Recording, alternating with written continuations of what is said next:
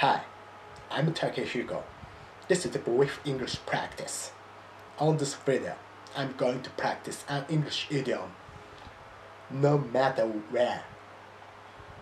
No matter where. Okay, as always, let's get started and move on to some examples. I'll give it a try. Okay, example 1. I always want to learn and practice English no matter where I am. Oh, you are really into English, huh? Okay, next. Example 2. If you go to Japan, you can see her. Good to know.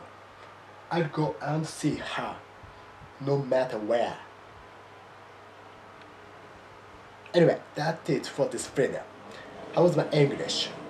Thank you for watching and joining me. Until next time, see ya.